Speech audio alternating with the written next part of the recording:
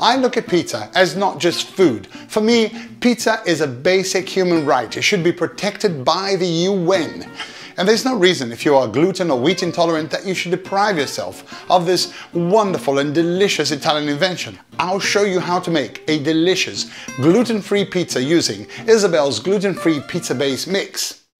For this recipe, you will need 1 packet of Isabel's gluten-free pizza base mix, 200 milliliters of cold water, 3 tablespoons of olive oil, 1 large egg, and some cornmeal to help you roll out the dough. Pour the 2 sachets of mix onto a large bowl and add the water, the olive oil, and the egg, lightly beaten. First stir slowly with your hands and then squeeze the ingredients together.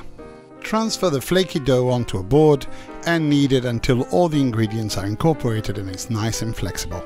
This is actually a very quick recipe. I'm just taking my time while I wait for you to click on the thumbs up button below or subscribe to the channel so you don't miss our future videos. Make a kind of a big sausage shape with your dough and cut it in 3 pieces. Then roll each piece into a ball. The packet says you can make 4 pizza bases with it, but I'm going to be really greedy and make 3 big ones instead. Start rolling out your dough from a small disc, and when it makes a bigger, rounder shape, use the cornmeal sprinkled over the table and the dough itself to make it slide and spread easier. Now, unless you worked at a pizza restaurant or you're very experienced with rolling pin, rolling out the dough into a perfect disc might elude you at first. But don't worry, just put a plate over it, cut it with a knife, and voila! Round pizza base. Now transfer your dough to a tray. I'm using one of these fancy pizza trays with holes in them, but if you don't have one, any thin tray will do. Stretch it out a bit back to that lovely circular shape, and you're ready to start spreading your toppings. I'm starting with a really thick tomato paste, so I can have the most amount of tomato flavor with the least amount of moisture. Then I'm coming in with some Parma ham. Hey, I said this was going to be gluten-free, not vegetarian. Then some fresh peppers, mini plum tomatoes, and some black olives.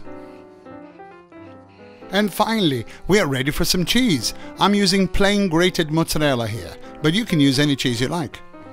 And for the finishing touches, some fresh cracked black pepper and a good sprinkling of dried oregano. Okay, our lovely pizza is now ready for the oven. We're going to leave it on the top shelf for 20 minutes until all the cheese is melted and all the toppings have cooked. 200 centigrade or 180 if your oven is fan assisted, 400 Fahrenheit, gas mark 6. And this little beauty will be all yours. Ta-da! And now for some finishing touches. Some fresh wild rocket, a tiny drizzle of olive oil, some more black pepper, a dash of salt, and your delicious, crispy, gluten-free pizza is ready to be cut and shared among friends. Or not.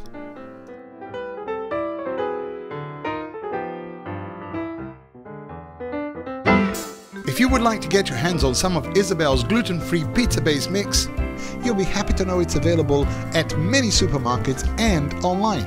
Just visit their website to find a store near you or to find out how to order it and have it delivered. And while you're there, check out the other products on Isabel's gluten-free range. The address is isabelsfreefrom.co.uk, or follow her on Facebook or Twitter for great tips, recipes and news. And just before you dash off, do not forget to subscribe to the channel so you can watch our videos as soon as they come out. And do please check out some of my other video recipes on youtube.com/nandokuka.